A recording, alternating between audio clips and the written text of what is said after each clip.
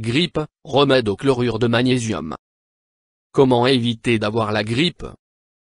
Pour lutter contre la grippe cet hiver, le meilleur remède de grand-mère est le chlorure de magnésium, appelé aussi nigari.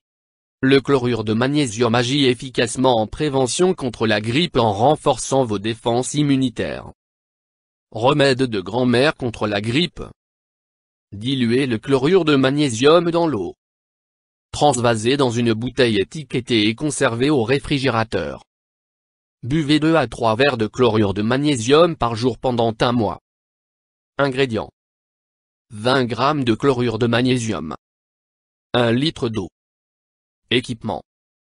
1 verre. Une bouteille vide. Un entonnoir.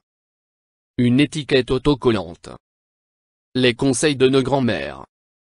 Si vous avez déjà la grippe, buvez dès les premiers symptômes un verre de chlorure de magnésium toutes les 3 heures, puis espacez les doses. Ou achetez du chlorure de magnésium. On achète ce produit en pharmacie ou en magasin bio sous le nom de Nigari. Contre-indication, le chlorure de magnésium est à proscrire chez les personnes présentant une insuffisance rénale, de l'anémie ou chez les hémophiles. Demandez conseil à votre médecin ou pharmacien. YouTube Docteur Alabé.